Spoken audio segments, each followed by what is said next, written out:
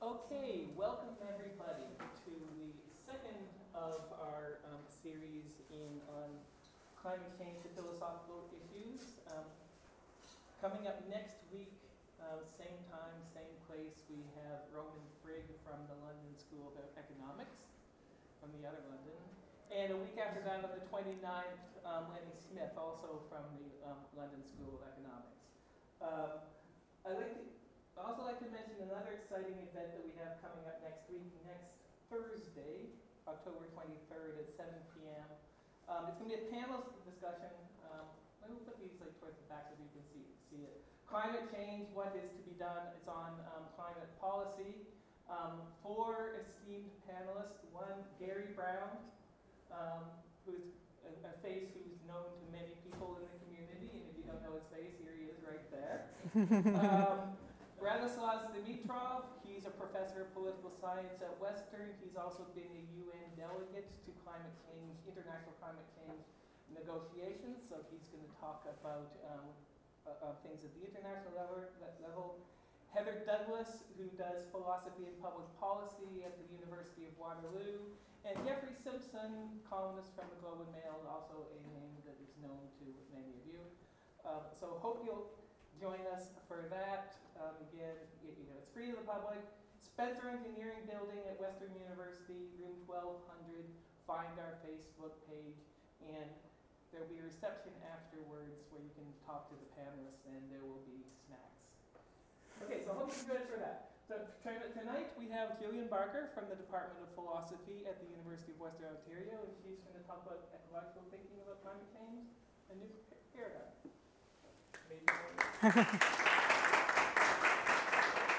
Thank you, Wayne, and thank you all for coming.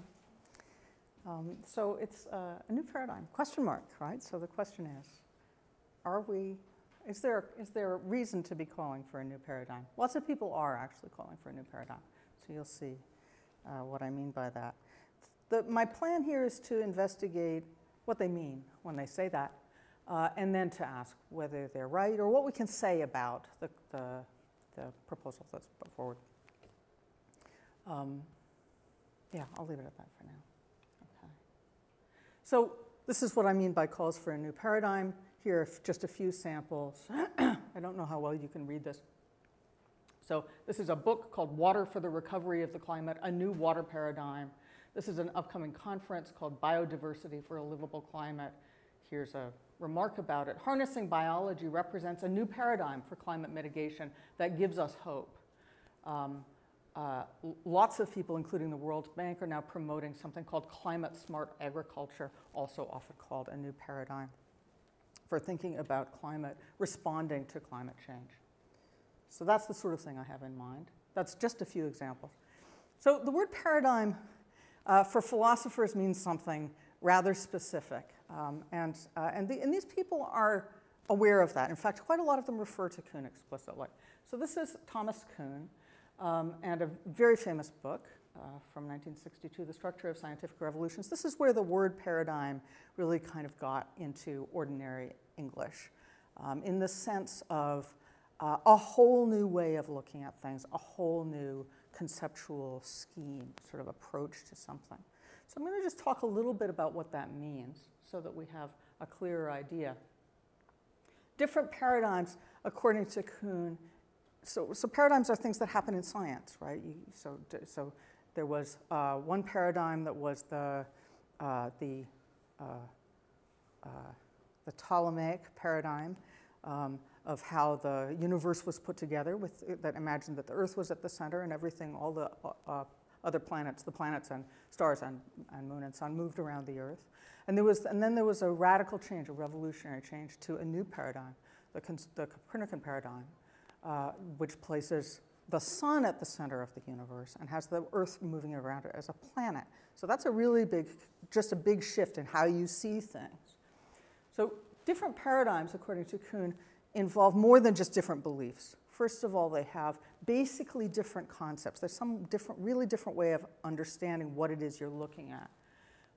They involve differing interpretations of the data. They may agree on what the data are and what the facts on the sort of to be observed are, but they involve quite different pictures of how we're going to interpret those, what they mean. Different paradigms often have quite different standards of evidence. What counts as good evidence? What kinds of observations matter? What kinds of reasoning are good? They quite often involve different tools, like physically different tools, different kinds of equipment, different methods of reasoning or doing statistical analysis, and actually different skills for the scientists involved. So people working in different paradigms are working really in sort of different intellectual cultures.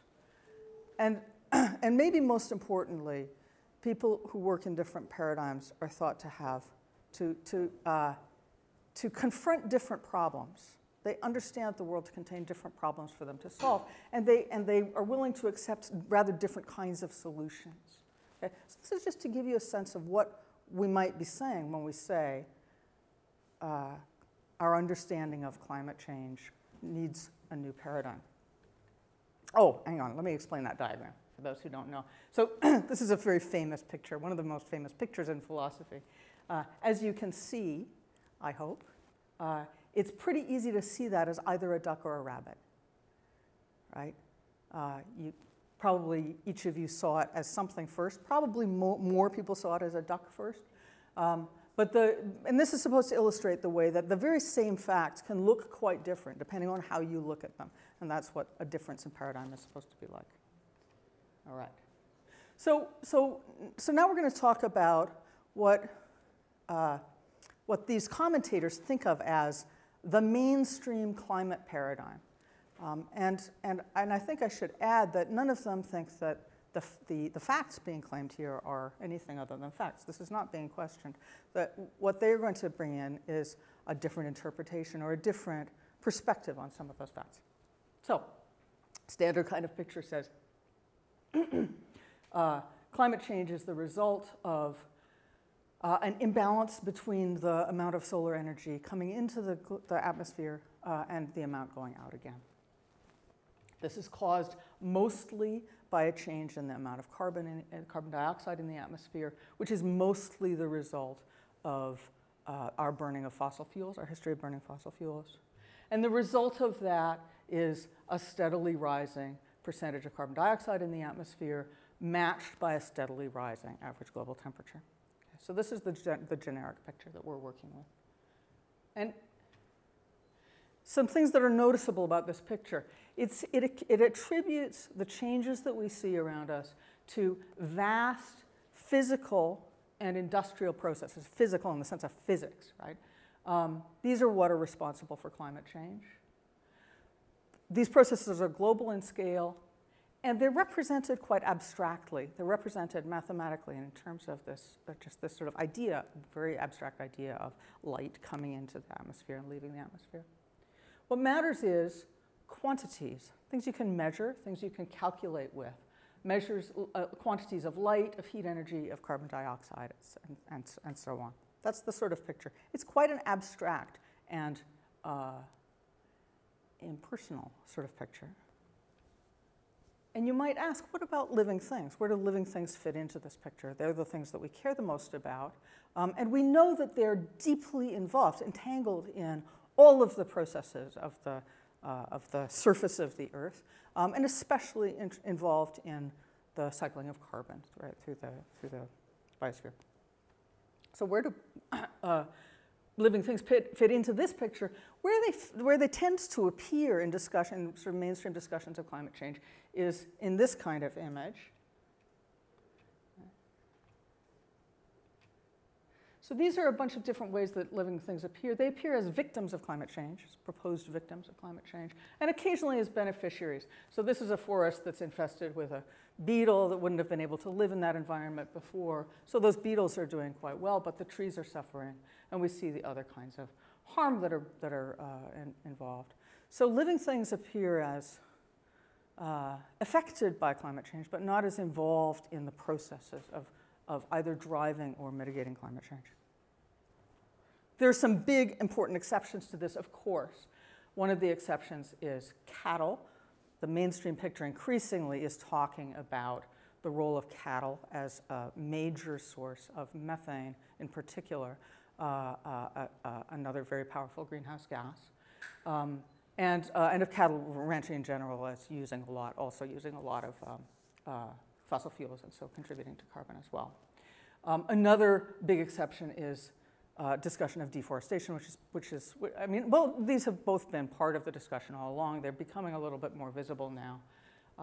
And so the importance of deforestation, burning of forests, and also just the loss of forest as contributing to carbon buildups. But these are really the main two exceptions to that picture. And it's still true that if you look up the big sort of informational websites about climate change, what you get up front is a lot of stuff about physics and industry, fossil fuels. And you have to go several pages in before you start getting really a lot of information about life. Okay, so the picture that I'm giving here is oversimplified. It's not intended to be a representation of the theory that anybody has. It's kind of the public image or the mainstream conceptual image, conceptual sort of framework, the way that people think about climate change. So, of course, it's true that climate scientists and climate activists have recognized all along that living systems are involved in lots of important ways in the carbon cycle. This is not a secret, and elsewhere in the climate system. But it remains true, as I just was saying, that often these living systems appear in discussions as sort of afterthoughts, or else as fixed backgrounds that you can kind of not worry about too much while you're focusing on the big issue, which is carbon pollution. So I ask why that is. There's some good reasons for this, right? This isn't just an oversight. There are reasons of two different kinds. One is that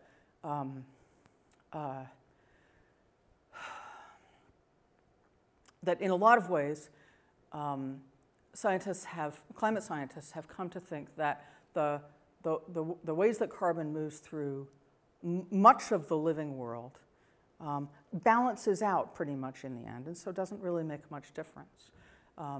For a while, people were kind of excited by the possibility of storing carbon, sequestering carbon in forests, but it turns out that carbon moves in and out of forests quite quickly. It gets stored in wood and in foliage, but when the tree dies, those decompose and the carbon is released back to the atmosphere quite quickly. So forests don't actually store carbon for very, very long-term periods, and so you can, up to in a certain way, you can kind of ignore them. So that's one kind of reason for treating living systems this way. The other kind of reason is a different sort that comes about as a result of where climate scientists start. They start with a simple physical model of the Earth system and the amount of light energy coming into it and leaving it. And then they try to fill in, and that's already quite difficult, right? Then they try to fill in the details and start to think about the ways that the ocean currents move heat around and the ways that air currents move heat around. And the storage of heat energy in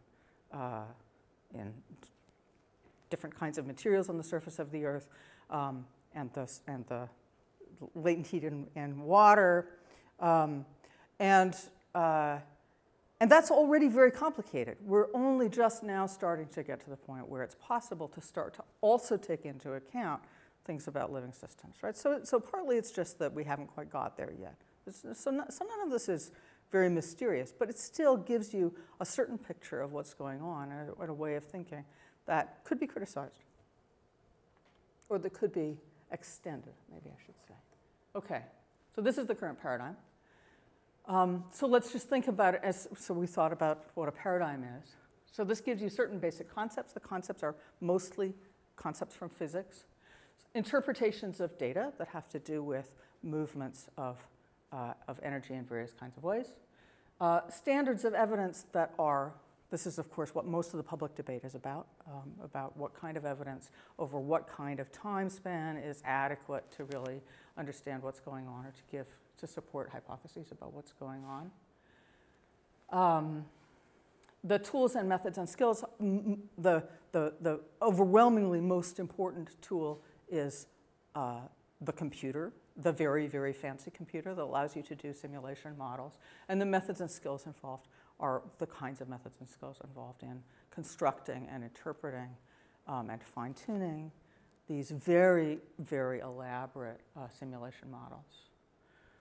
The problems and solutions, the kinds of problems that people understand themselves to be dealing with mostly are problems about how to identify the sources of greenhouse gases, especially carbon dioxide, and then how to shut them down if possible. The kinds of solutions that will be accepted are solutions that fit into that pattern. All right. So let's just think about where humans fit in and where and what the big story that this picture gives us is. The main role of humans in this picture is as fossil fuel users, and of course, people who are going to be harmed by climate change. The action that is seen as being needed is overwhelmingly reducing carbon emissions. That's the main action that appears on the horizon. There's some others that get mentioned a lot, including now reducing the number of cattle that we raise, and slowing deforestation if possible. Mitigation and adaptation are treated in this picture as separate problems. The big problem is how to mitigate climate change, preferably, I mean, the obvious way to do it is reduce or preferably eliminate carbon dioxide emissions. Adaptation is something that we can do on the side to try to make ourselves, put ourselves in a better position to withstand things like droughts, floods, fires, spreading disease, rising seawater levels, and increasingly extreme temperatures. But those seem to be rather different kinds of tasks. And this leaves us with what has to be admitted is a pretty dark picture, where we have to recognize that reducing emissions, or even if we could, and it's hard to imagine how, completely eliminate new carbon dioxide emissions from fossil fuels, that is not enough to prevent very damaging further climate change from here on forward for a while, simply because of the amount of carbon that our past fossil fuel use has already put into the atmosphere that hasn't, whose effects we haven't yet caught up with. Okay, so that's the kind of picture that you get.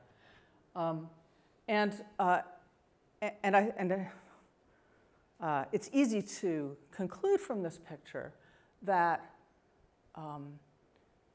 we are likely to face, we are extremely likely to face very difficult decisions about so-called geoengineering, that is, ways of technologically intervening in the way that the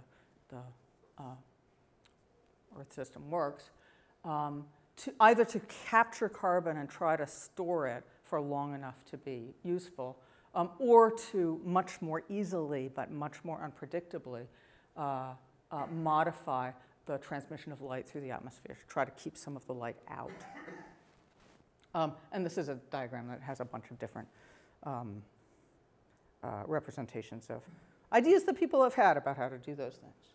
So this is where you end up, and it seems very likely that we're going to get sort of pushed bit by bit down the road towards some serious geoengineering whose outcome is entirely unpredictable. All right. So now back to the place we started, which is these calls for a new paradigm. Here are a few other examples of the kinds of thing I mean. These are books. These are all books that came out relatively recently. They have titles like Restoration Agriculture, The Soil Will Save Us, Grass, Soil, Hope, Sowing Seeds in the Desert, and Permaculture Principles, How Surrendering to the Laws of Nature Provides Abundant Success. Here's some kind of keywords where you would find this sort of writing or this sort of thinking: agroecology, agroforestry, permaculture, restoration agriculture, regenerative agriculture, regenerative grazing, holistic management, carbon farming, and bioretention water management. There's a ton of this stuff out there right now. It's showing up all over the place. I'm sure that you've encountered it in newspapers, magazines, TED Talks. There's the the growth of this sort of way of thinking is rapid and enthusiastic. So I want to talk a little bit about what the main ideas or core idea of this approach is. It's this, that living things, ourselves included, but all living things, have effects on their surroundings, on their local environments, including effects on the soil chemistry and structure, atmospheric chemistry, the formation of clouds, the movement of water through the ground, hydrology, and heat stocks and flows, the storage of heat and flow of heat between different locations in the atmosphere, in the soil, in the water. That living systems are involved in all of those processes and affect them. That this includes humans, importantly. It also includes all the other organisms that we have effects on, noticeably our domestic animals, especially cattle, our crops, which cover a vast proportion of the surface of the land, and the wild flora and fauna that we affect, including all the ones that we try to eliminate or that we move around. And the supposition that these folks start with is that these kinds of effects may be not trivial. They may be substantial and cumulative, and some of them may work at the global scale, may add up to have effects at the global scale. Okay. So according to this perspective, it no longer makes sense to say the big effect that humans have had that has changed the world is burning all of that coal and oil and gas and pumping the remains into the atmosphere. That's not the only thing we've done. We've had other massively consequential effects on the globe, including the effects that we've had via our agriculture, which is covered, as I just said, there's an unbelievably huge proportion of the land surface of the world. The ways that we've modified the hydrology, the way that water moves across the Earth's surface and also through the soil and into the deeper layers of ground. And also the effects that we've had on animal populations, in particular completely eliminating large herbivores from cropland and eliminating large predators from almost all the land, but in particular from rangeland. So most of you caught the news last week that the total population of wild animals of the earth has fallen by a half since the 1970s. Okay, so here's some kinds of examples, some examples of the kinds of changes that they have in mind when they talk about these changes. So one is the effects of agriculture. One of the biggest effects of agriculture is the amount of bare soil that is exposed through long periods of the year as a result of plowing, the use of annual crops, the use of crops that expose quite a lot of soil in between the plants, and the use of bare soil fallow periods where you don't have a manure crop, a cover crop in between your main crops. You just let the soil stand. That's a huge change. There was very little bare exposed soil in the world before we started plowing it up. Second example, so the comparison of that is with the historical picture of the same kinds of land, mostly grasslands, or what have been switched over to crop production, where you'd have green cover all year round, of a mixture of perennial and annual plants, but mostly perennials, systematically pulling carbon down from the atmosphere and turning it into the black soil that you see. It's black with carbon. And so sequestering carbon in the soil. When soil is exposed, carbon is actually flowing out of the soil, being oxidized and being picked up by the atmosphere. So this is a reversal of the flow of carbon, right? It's not just a change in the amount, but that whereas this kind of ecosystem is slowly collecting carbon from the atmosphere and putting it, storing it in the soil. The cornfield that you saw before is pumping carbon out into the atmosphere. Not even to mention, obviously, the fuel that's used to plow it and the fertilizers that are used and so on. Okay. Drainage. This is an example of, so this is from the English fens. I use this because this goes to show how long we've been draining. Of course, there are places in the world where drainage has been practiced for much longer than that, but the fens are fairly old. So this is one of the few remaining fragments of natural fenland in England. This is what most of the fenland looks like. And so what you can see is that saturated land is being drained to be used for farming, and the water is being sluiced quickly out to sea.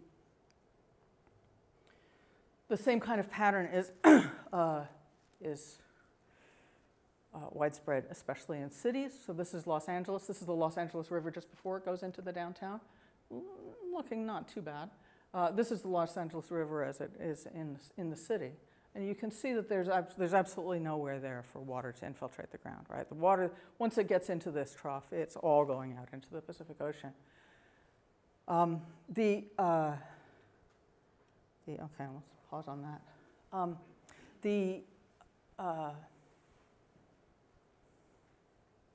I'll come back to talk about the effects of this. It's important. Okay. Before that, we'll talk a little bit about animals. So this is an example of a field of crops that has no animals in it whatsoever. I mean, it has a few insects, not very many, a few hungry insects, but really it's an animal desert. This is an example of land that is populated by some herbivores, cows, cattle, but without predators. And there's possibly a role that predators could play in helping keep that ecosystem a little bit healthier than it is today. Okay, so what are the effects of these changes? These are huge changes to the surface of the Earth that we've participated in, and how could they be improved?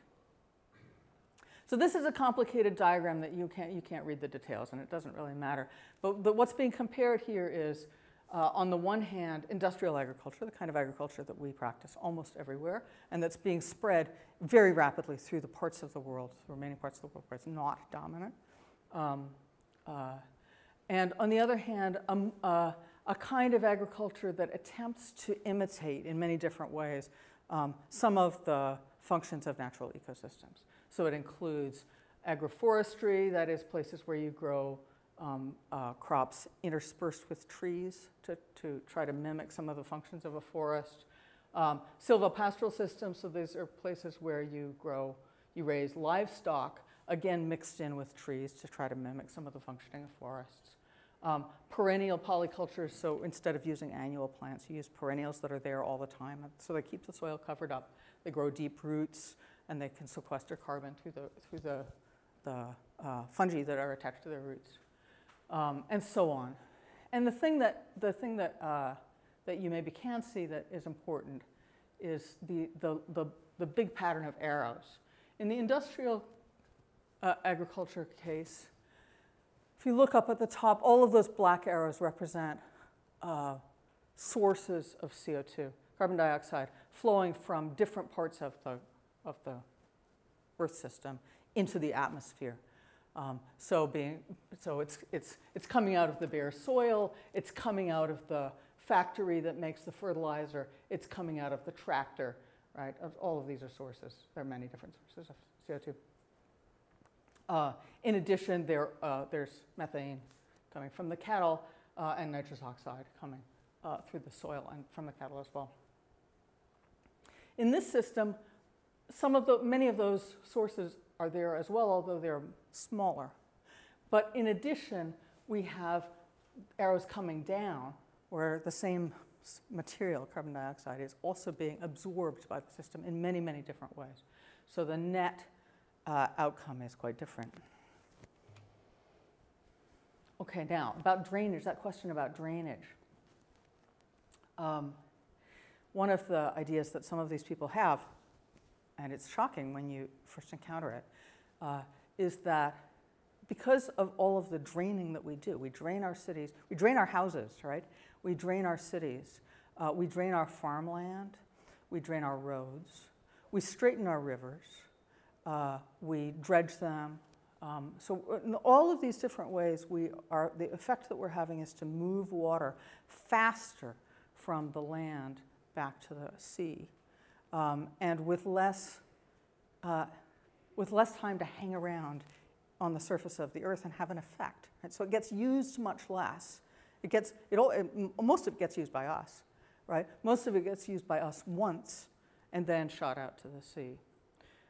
Whereas in a natural ecosystem, it gets cycled locally many times before it ever gets back into the global water cycle that goes through the oceans.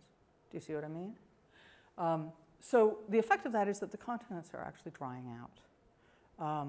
That is, more water is ending up spending most of its time in the ocean than was true before we started all of this drainage. And an effect of this is the growth of hot, dry patches, especially cities. You all know about the heat island effect of urban areas, right? That cities are hotter than the surrounding area. And that's partly because they don't have enough vegetation. It's partly because they have lots of hard reflective surfaces, but a lot of it is because they're dry, because they're full of impermeable materials that are shedding water. And this is a infrared photograph of a place where you can see how hot the buildings and the plaza in front of the buildings are. This is degrees Celsius, so about 35. And in the background is vegetation, a park, and sort of treed hills in the extreme background. 15 degrees cooler, 18 degrees cooler. So that's just to give you a little illustration. This is an aerial infrared photograph that similarly shows these hot patches. These are not urban areas. This is exposed farmland and mine tailings piles. So these are places that don't have vegetation, don't have enough permanent vegetation, that get hot. And so the idea here is that some of the elevated surface temperatures that we experience are actually the result they have to do with the accumulation of excess heat from the sun, but they also have to do with the distribution of heat. The heat isn't being moved around as efficiently as it used to be. That we're developing these spots that remain hot and dry. And if they get big enough, then they actually begin to affect the water cycle in a larger way. They prevent rain. So a big enough hot, dry area drives rain away, right? Because it evaporates before it hits the ground.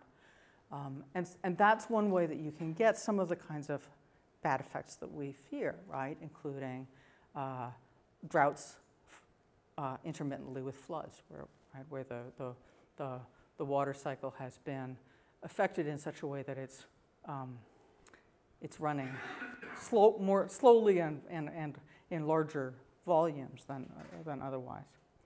Okay, so this question about the movement of water is an important one. It's amazingly easy to fix, right? All we have to do is start instead of working so hard to sluice water off the land as fast as possible, to use the same kinds of techniques to construct structures that will slow it down and cause it to infiltrate into the soil. This is at Gabion. It's a permeable rock dam that that slows water down and allows it to infiltrate. And so this is the very same site, 2 years apart, as a result of the way that this dam has slowed down water in the rainy season in this desert location. All of this vegetation has been able to grow. Okay. The effect of animals is huge. So one of the important effects that you all know something about is the damage to soil and the erosion caused by grazing animals that are allowed to graze, to wander at will. And this is a particularly amazing example. This is the Loess Plateau in China, which is very, very fertile soil, but dry and very soft and crumbly. And it had become completely degraded and really desertified, almost bare of vegetation by the 1980s. Mostly as a result of grazing by goats that would wander around and eat every little shoot and trample the soil. So this is what it looked like at its most degraded point. This is a photograph that's from 1996, I think. This is from 2009. You can see it's the same location. And all that was done was that people built terraces to slow the flow of water down. They planted trees and built little catchment areas to hold the water for the trees. And they kept the goats away. That was the most crucial part. So, and this kind of regeneration took place over an area about the size of Belgium. It's a very large area. Okay. And last is the sort of contribution to this discussion that's the most controversial, which is so-called holistic management, which is a way of managing grazing animals. Sometimes there's a version of it called mob grazing that's used in Australia. The idea is that you don't let them wander over a large area at will. Instead, you keep them really tightly packed together and move them around the landscape. So you have them in one spot for a day and then move them to another spot the next day and keep them moving, kind of in imitation of the way that a herd of wild ungulates, wild grazing animals, would behave if they were under predator pressure. If there were lions or wolves after them, they stay together in a herd instead of spreading out evenly across the landscape. Some people really believe that using that practice allows you to resuscitate damaged land in a remarkable way. The science is kind of mixed on this, but I'll talk about that a little bit in a minute. But this is something there's a lot of controversy about. Okay, so let's just think for a minute about what the implications are if these new paradigm thinkers are right in the kind of picture that they're putting forward, that I've tried to sort of sketch with those pictures. The effect that you get is sort of paradoxical in that, on the one hand, it turns out that the problem that we face is much larger even than we thought, and we knew that it was already huge, right? Because so it's merely ceasing to burn fossil fuels, ceasing to pump more carbon dioxide into the atmosphere is not enough. Far from being enough. It's not even. I mean, it's a lot of the problems that we face may be in fact caused by these other big effects that we've had on the Earth. On the other hand, paradoxically, I think, and a lot of people seem to experience it this way, that this picture makes the problems that we face seem more tractable and our situation more hopeful. So the problems are bigger because stopping carbon dioxide emissions is not enough. They're more tractable because there are lots of other things that we can do that will make things better. They won't be adequate, right? The emissions problem is still absolutely vital and has to be tackled. But there are many other things that we can do locally. We can do it at different kinds of scales that may have powerful local effects on making the effects of global warming less destructive. So that's sort of two sides of this picture. It also tells us that we are not only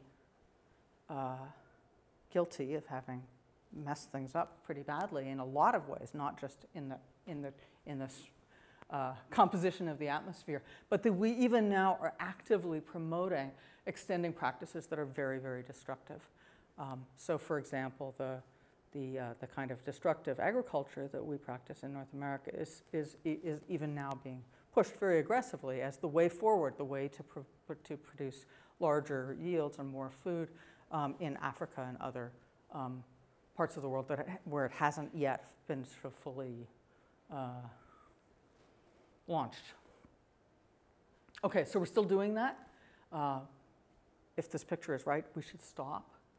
Another interesting fact, interesting sort of aspect of this picture is that it makes mitigation and adaptation not so separable as they were before.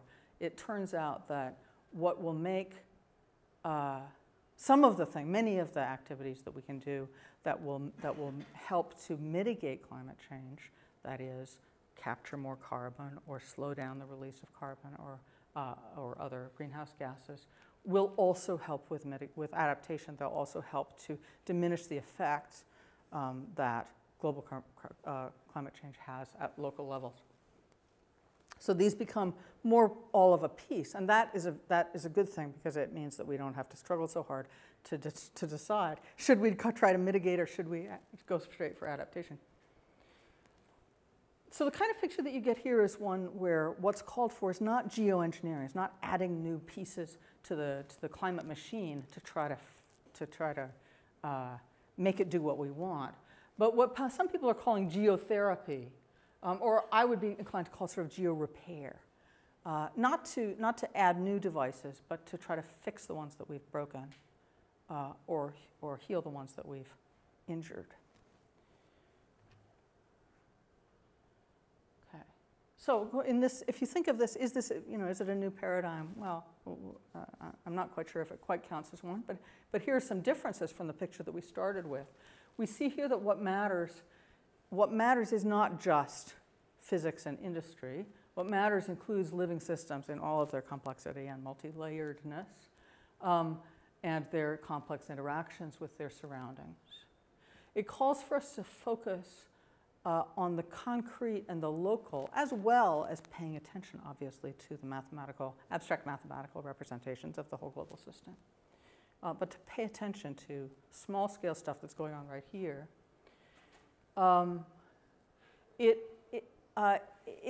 gives a kind of importance to what I'm going to call qualitative differences. This is kind of not maybe a very precise way to put it, but what I mean is that it matters not just how much water is flowing through the system, but exactly how, where it's going, what channels it's going through, how long it takes, how we handle it. It matters not just how much vegetation is there, but what exactly are the kinds, what species, how diverse is it, how do they interact with each other. Not just how much nitrogen we're putting on the soil, but in what form, how is it delivered, right? This fine-grained kind of stuff turns out to matter a lot. So if it's a new paradigm, I started out by saying, that means there must be new basic concepts, new interpretations of data, new standards of evidence, new tools, methods, and skills, new problems and solutions. And I think in a way these are all sort of in play, but in a very incomplete kind of way. The basic concepts are concepts from ecology, mostly. The interpretations of data, you can see that the ways that these people see patterns of temperature measurements over the surface of the Earth, for example, it's quite different from what you would think if you start from the global models. The kinds of standards of evidence, I have to say, are quite different, right? These people care a lot about the personal knowledge of people who work on the land. And they're not so impressed by peer-reviewed scientific papers by people who are on another continent just looking at numbers, right? And this is a real disagreement. The tools and methods and skills involved are quite different, right? These folks are not using massive supercomputers to run simulation models. They're out there digging in the dirt. What they see as the problems and the solutions are quite different, right? Their problems are local problems, the solutions are local solutions. Despite the fact that none of them disagree that there are also these global processes going on. So I'm almost done. I just want to talk a little bit about who these folks are, these new paradigm thinkers. Some of them are scientists. There are actually quite a lot of scientists in this gang, but mostly they are practitioners: farmers, ranchers, water engineers, gardeners, practical people whose experience and knowledge is practical. many of their claims are not well substantiated scientifically, and it's easy to see why, right? They're talking about things that are very hard to measure. They're dealing with cases that are very diverse and hard to standardize. The kinds of experiments that would be required to get serious scientific data about these cases would take decades to run. Nobody's running them. And there's a reason, right? It's hard to get funding. It's hard to get people committed to that kind of work. And so inevitably some controversy results. And some of the literature around this is really quite interesting, sort of people arguing about these different kinds of knowledge, the knowledge that you get as a rancher or a farmer of your own land over a period of decades as you try different things and try to figure out what's going on, and the kind of knowledge that you get as a scientist by running carefully controlled one-factor experiments, right? These are different, very different kinds of expertise. And again and again, you see people tangling about which of those really gives you authority to make judgments. So what are we to think about all this? One question to ask is, what do we really know? From the point of view of somebody who is interested in things from a scientific point of view, I don't discount the sort of personal knowledge of the ranchers and farmers, but I also have to admit that, there's a point of view from which that's just more anecdotes. Nonetheless, what I want to say is pretty clear in the situation as it stands, is that we don't know enough. We don't know nearly enough about what the quantities are, how much carbon can we sequester in the soil, how exactly would we do it, right? But what we know is that there's enough promise there that we should really be working hard to find out. A lot more resources should be spent on this kind of research. What needs doing? What kinds of practical steps could we take? So, I mean, I sort of want to invite you to think about this with me in the discussion period, but here's some initial thoughts. It's very important to increase the openness of lines of communication between these different kinds of thinkers, between scientists and community members and farmers and ranchers and practitioners, the people who are working and trying to figure things out in this practical way. Open lines of communication in a way so that people can hear each other going both ways, right?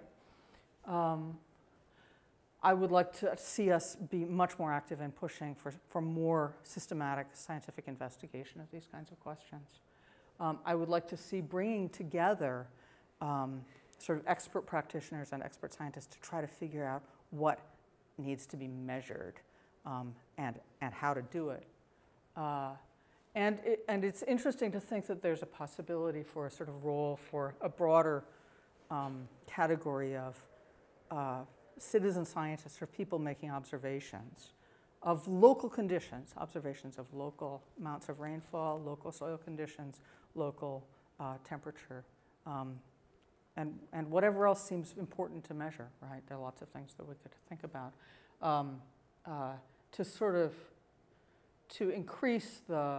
to widen the conversation, right, beyond these two forms of experts to a larger community of people who are involved in all of these processes and also affected by them. That's the end. Thank you.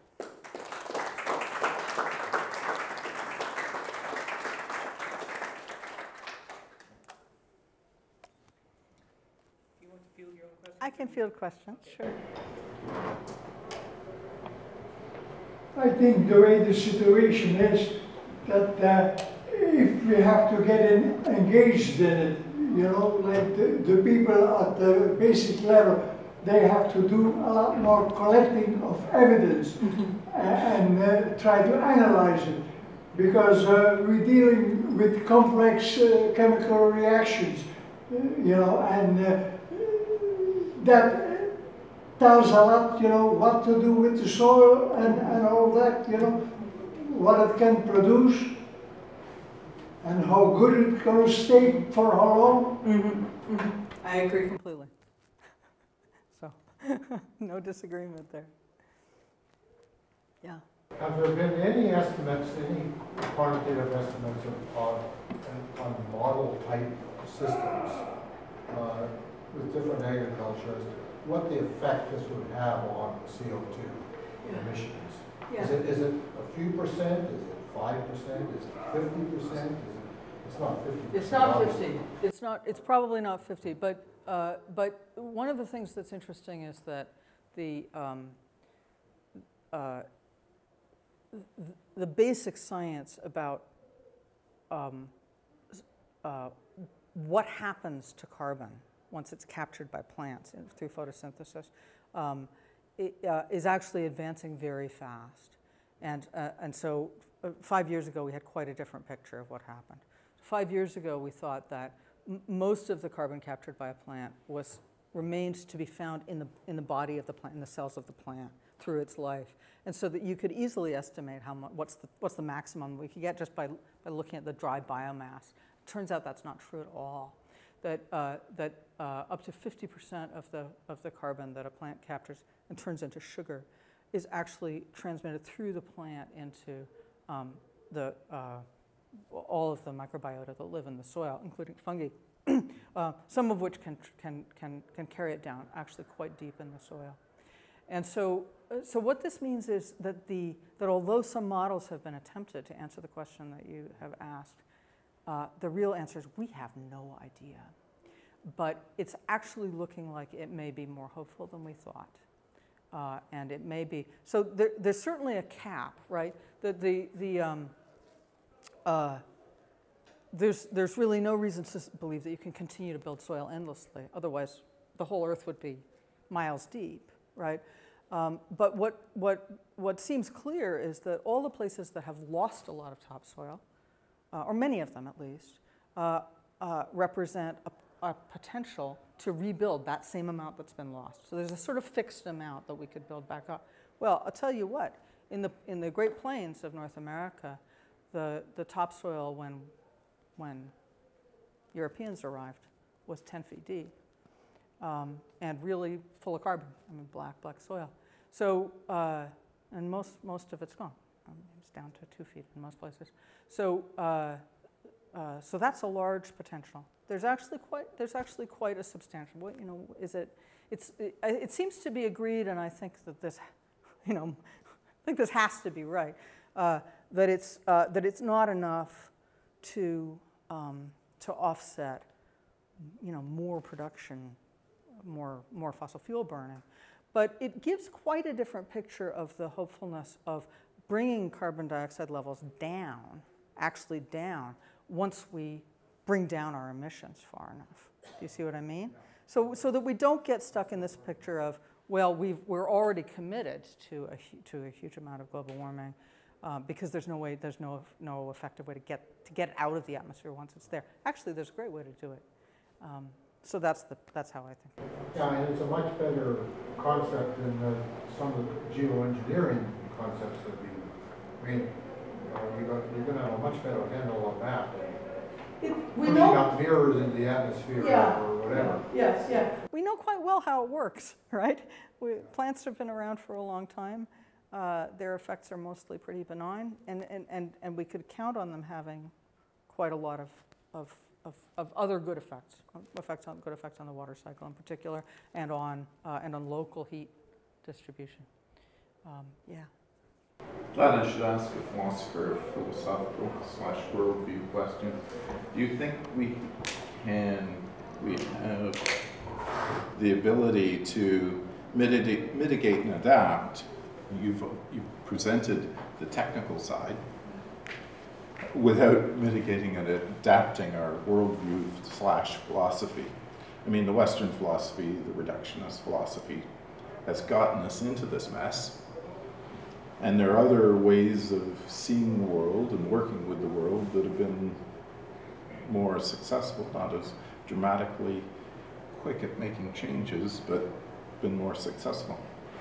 I think that's a really good question. And maybe that's really what people are talking about when they call this a new paradigm, when they say they're calling for a new paradigm.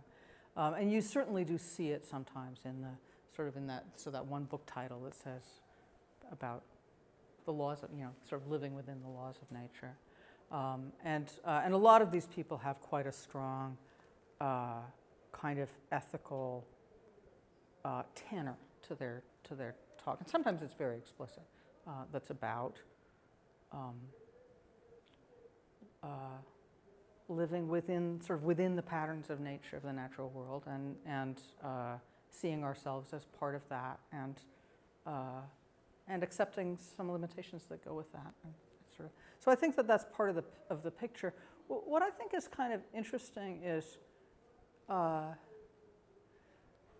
so the way you pose the question, one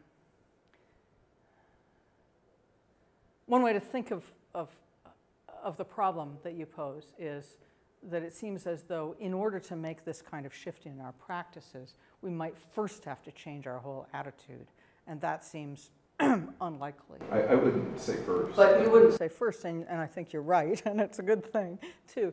But one thing that I think is really interesting and noticeable is that there's sort of subgroup of people involved in this movement, if you want to call it a movement, who seem to have gone the other way, where first they change their practices, especially ranchers. They're the most noticeable to me. Ranchers are not usually sort of people to go on about the wonderful interdependences of natural cycles and so on and so forth, right? But they're in the business of exploiting certain capacities of the land to have certain effects, right? But there's a sort of category of people who got into regenerative grazing practices just to save their ranches because they were so far in debt and it looked like the only thing that could possibly help. But then having done that, they do come to see things differently and to have a sort of different value system and different way of looking at the world. So I think that there is some possibility that maybe this is too hopeful, but that changing these practices could pull us along into a different way of thinking. It's necessary, I guess, was the Is it necessary? part of my question. No, I'm not sure that I do. So, I mean, one of the reasons that I would like to see much more involvement of kind of mainstream science in this area is to develop the equipment that we need to use these ideas just instrumentally. Never mind what you believe about Gaia, right, and the Earth. But if these techniques will allow us to survive relatively undamaged, right, as a society for the next 100 years, that's good enough. And if our science can tell us how to do that, then that would be fine with me. So I actually think there could be a range of kinds of getting on board. Some of which would be more ethically flavored, and some of which would be more simply pragmatic. If they're separate issues? I don't think they're separate issues, but I think they're different ways of going on in the world, right? I mean, it's true of any big cultural change, right? Big social change, that there are some idealists and there are some pragmatists, and they have to work together to make. You still separated them. I'm not giving you that.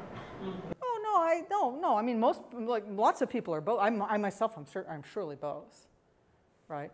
So I don't mean those to be separate categories, but there are some people who are only one, and there's some people who are only the other. I think that's true. I know mostly.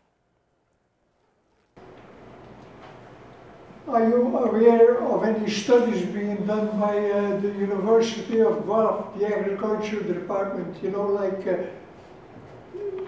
to help people assist and all that? Yeah, so I don't know about their, I don't think that I have picked out things from them specifically of their extension sort of work. But there are people there who work on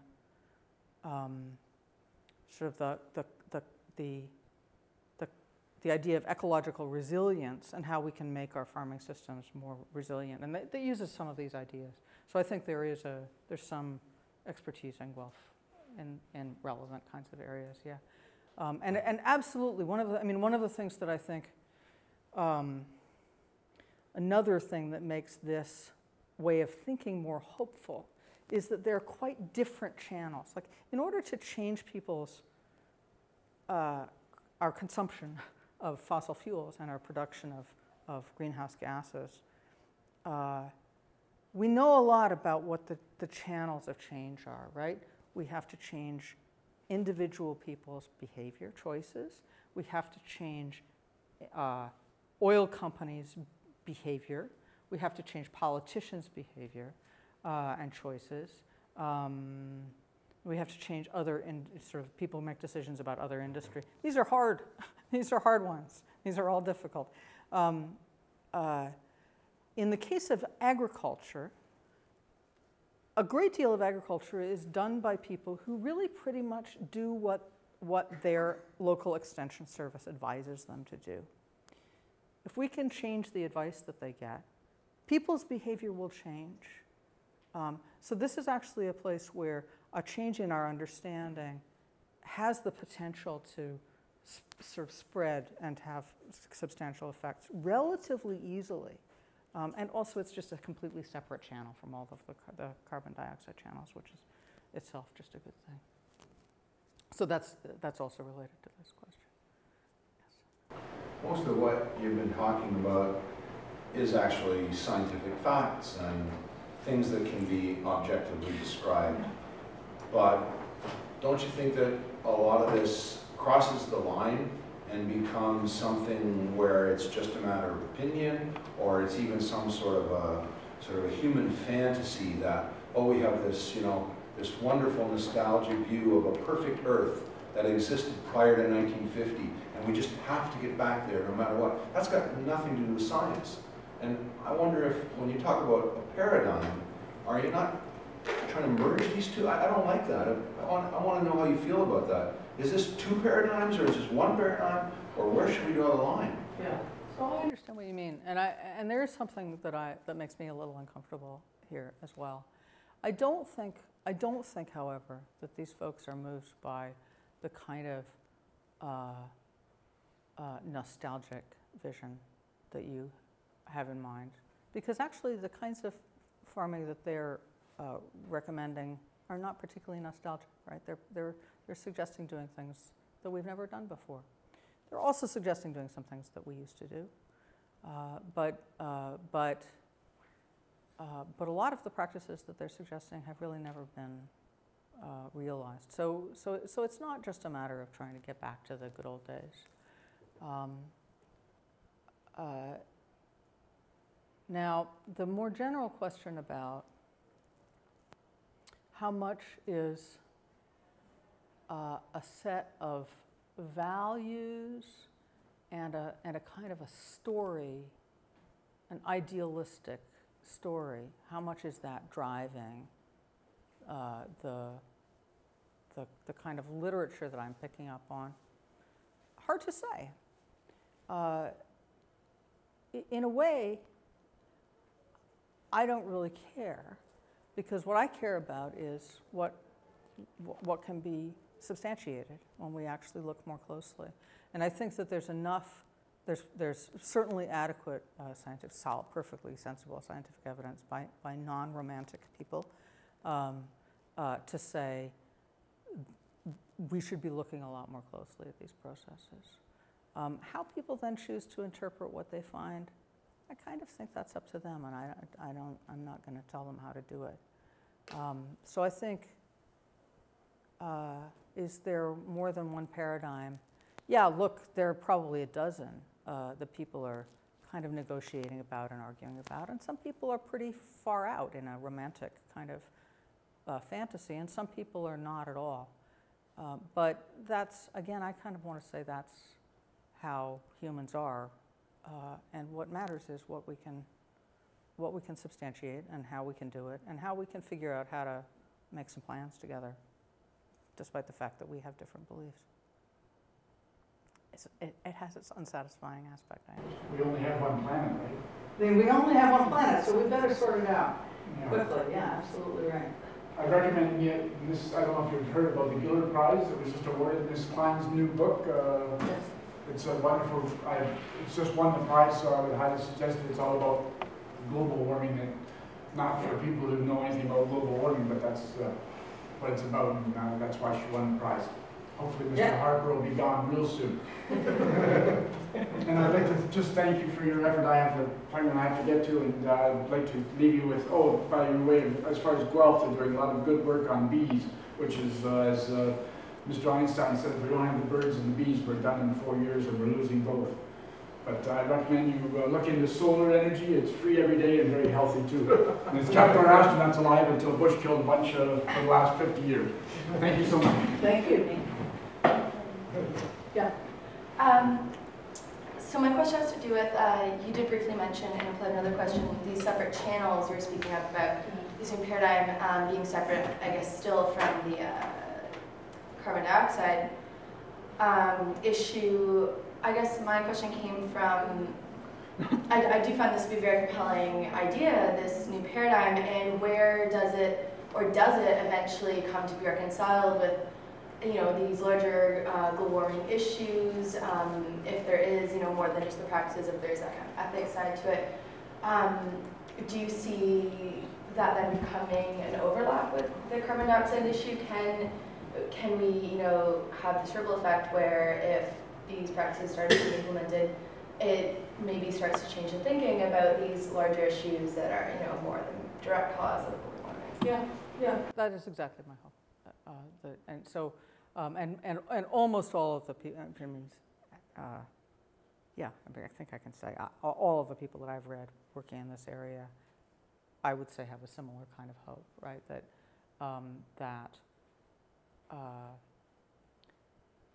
that the kind of understanding that they they feel they have and that they're seeking can help us think more clearly in a more general way about our use of resources and the effects that our choices have. So yeah, I do think so.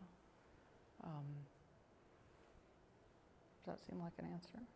Yeah, I guess maybe why I was thinking of them as separate and how they would come to reconcile was just the systems. So different. I mean, you know, talk about CO2, start talking about, you know, the whole oil industry, and you know that's a little bit bigger than just changing farming practices, and but how that could. Yeah. So it's sort of interesting to think about how you know, that's an easy thing to say that you just said, but look, farming.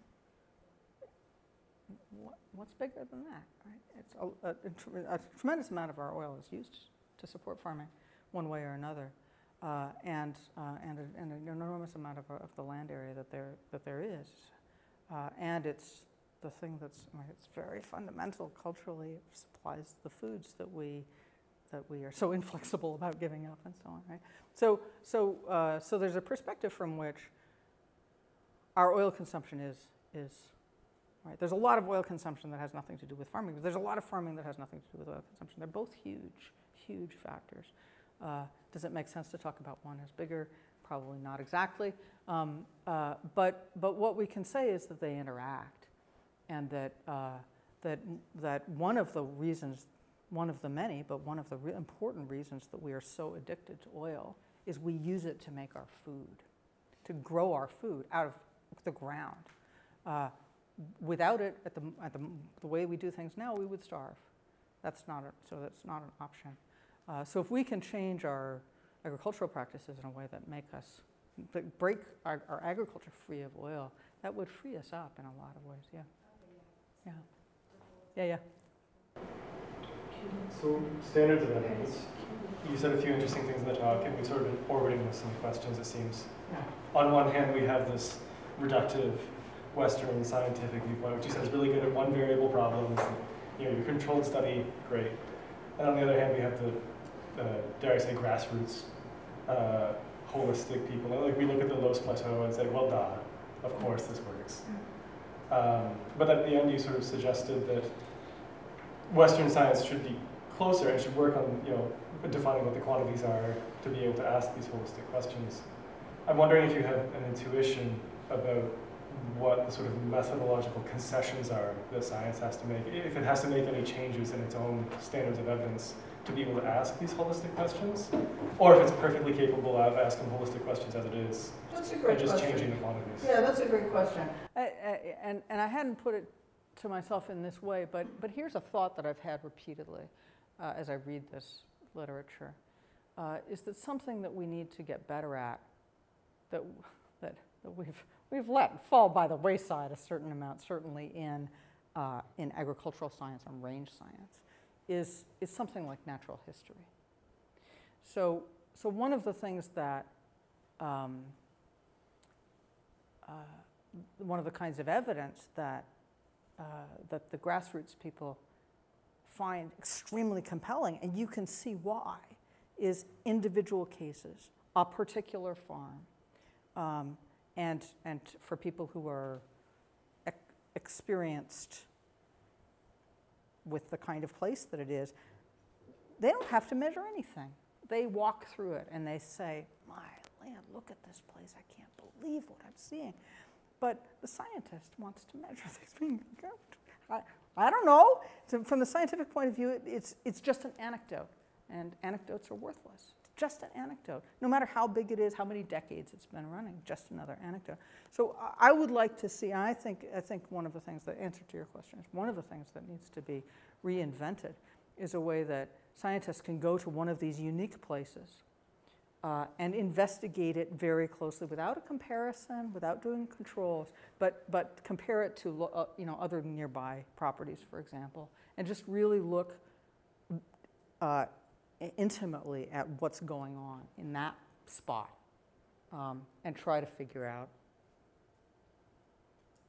how much of it is reproducible elsewhere. So that would be a kind of example. Equals one. What's that? N equals one, but a lot of it, just like Yeah, ones that. yeah. But that's what natural history is, right? It's a careful unraveling of what's going on with one particular case that you look at very closely.